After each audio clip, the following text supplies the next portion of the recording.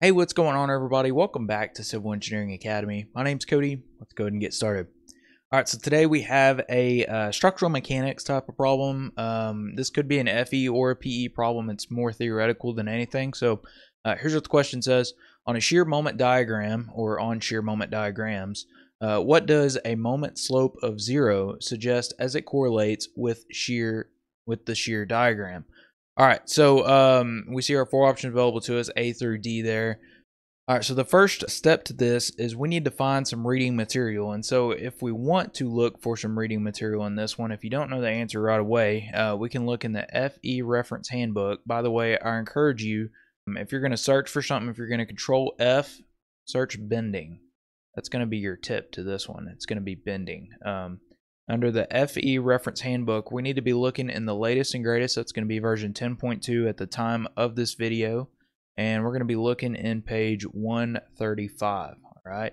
And then if you're looking for the PE reference handbook, we need to be looking in version 1.2, latest and greatest at the time of this video. And it's going to be on page 31. Okay. All right, so that's everything that we need right now. Now, I'm going to run you through a scenario. Let's go ahead and say that we have some sort of structure, simply supported structure. You have a pin here, and then you kind of have some kind of distance. We'll call it 10 feet, I guess. We'll go 10 feet here, right? And then you have a, let's see, a point load maybe here and maybe here too. We'll call this 1 kip, and we'll call this 5 kips. And then we'll go ahead and say this 5 kips right here is actually 5 feet. We'll call it halfway through.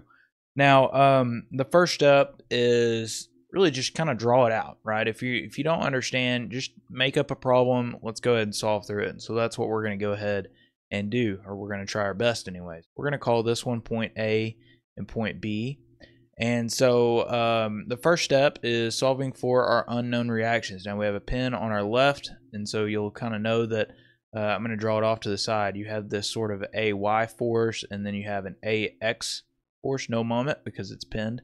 And then for the B, I'm going to draw it off to the side for clarity as well. We have a BY force, no X because it's a roller. All right, so now what we can do is we can go ahead and solve for the moments about point A. Sorry, about point A. As an A. This is going to be equal to 0, and we have a 5. You can really define positive and negative moments. I'm going to go ahead and assume counterclockwise is going to be positive. I use my right hand rule. So as you're writing with your right hand, your hand naturally curls in the counterclockwise direction. Kind of how I remember it. All right. And so we have this sort of 5 kips. So we have 5 kips running against our hand. So this is going to be a negative moment. We're going to have 5 kips, and we need to multiply that by the perpendicular distance, which is 5 feet. And then we have 1 kip, which is also in the negative direction. We'll go ahead and call that 1 kip times 10 feet. And then we have that BY acting with our positive moment direction that we define. This is going to be BY. I'm running out of room here, times 10 feet. All right.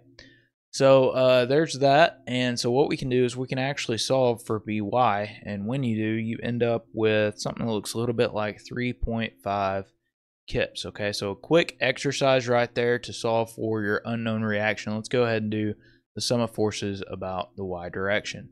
Also, something else you can spot real quick is that we only have one X force, and so our X's are going to be 0, so our AX is going to be 0. We can skip that for this problem, but just a heads up there. So all right, so the FY, we have an AY, right? And then we have a 5 kips acting down. I'm going to go ahead and assume up is positive.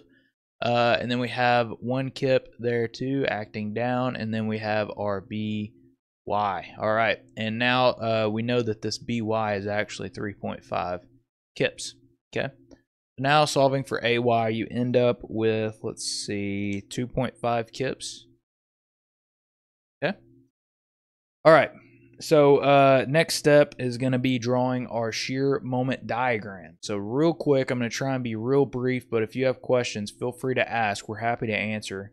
We're going to have our shear diagram here, And now notice we have this AY. So our AY is going to be starting along this Y axis. So we start out at 0. So we have 0 forces acting on our beam at first. Then we have AY pushing up. That's that 2.5 kips. So I'm just going to pick something like right in here, 2.5 kips. And then we have nothing really happens, honestly. It's no distributed load or anything like that. Nothing really happens until you hit that 5 kips, and then it jumps. So we have this sort of straight line, no action, and then we have 2.5 kips, and then it goes down 5 kips. So it's going to go down into the negative 2.5 kips, okay? And then nothing really happens until you get to the end, and you actually, it's kind of weird. You have this sort of, you have negative 2.5 here, and then you go down 1. So this is minus 3.5, and then you go up 3.5 because of that BY. Okay, so BY was 3.5, so that gets us back to 0. All right.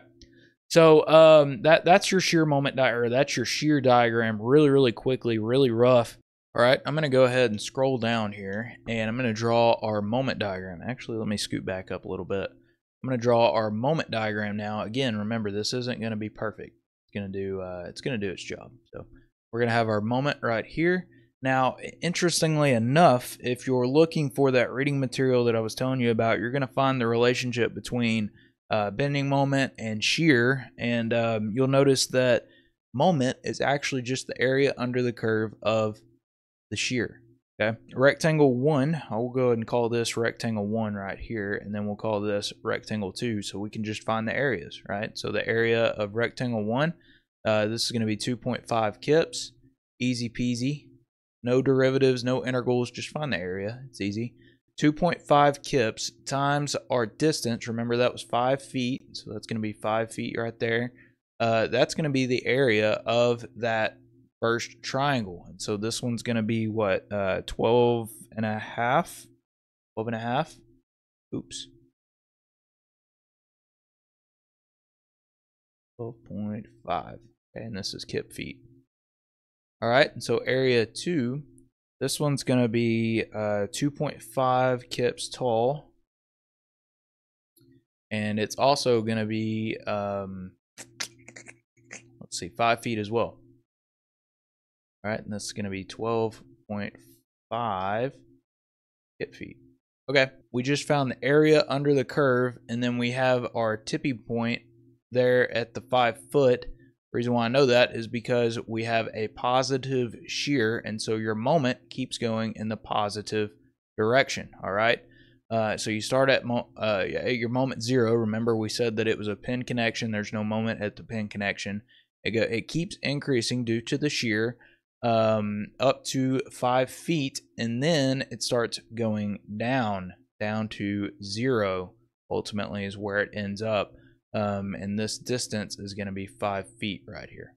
Okay, all right, and so that is this right here. This tipping point right here is actually 12.5 kip feet, and so whenever I found the areas earlier, it goes up 12.5 kip feet, and then it goes down 12.5 kip feet. Now the slope of our shear or our moment diagram rather, the slope of it, we have a slope here, and then the moment that it changes direction right here, the slope is actually 0. All right. Now notice the correlation here. Your slope when your moment is 0, or sorry, when your moment slope is 0 on your diagram, notice that's where it passes 0 on your shear.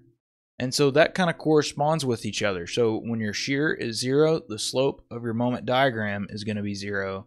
And so this one is going to be A. Okay, so I hope this video helps. I hope it clears some things up. Catch ya next time.